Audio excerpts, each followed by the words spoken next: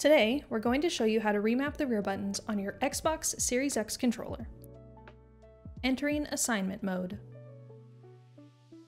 Press and hold the two topmost rear buttons on the controller.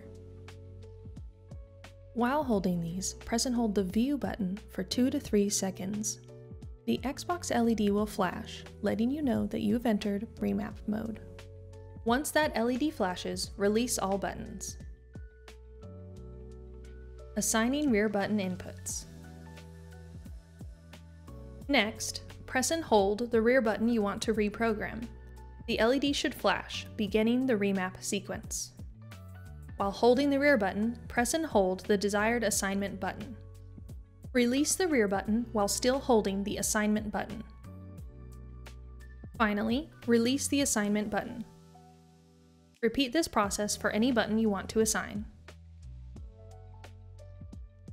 To save your rear button assignments and exit reassignment mode, simply press the View button once again.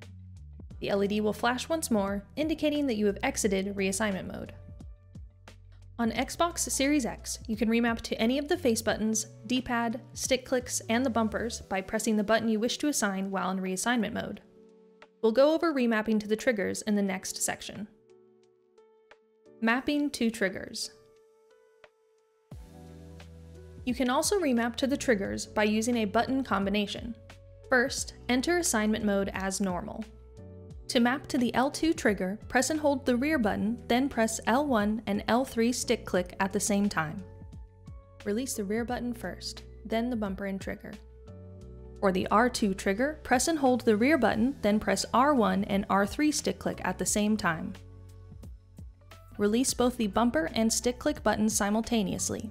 The LED light will stop flashing, indicating that the remap to the trigger is complete. Unassigning a rear button. First, enter assignment mode as normal. Press the rear button you wish to unassign, without pressing anything else. Then, press the Select button to exit reassignment mode. The rear button will now be unassigned. Here are a few tips and tricks to keep in mind. Each button can only hold one assignment at a time. You can enter assignment mode to change a single button, and the others will keep their current assignments. Controllers can have a remap chip with only one rear button. To enter remap on a single button remap controller, press and hold the rear button and press and hold the View button until the LED flashes. This may take a few seconds longer than controllers with multiple rear buttons. That's it for our Xbox Series X remap instructions. Please check out our videos on PS4 and PS5 remap here. Good luck and have fun!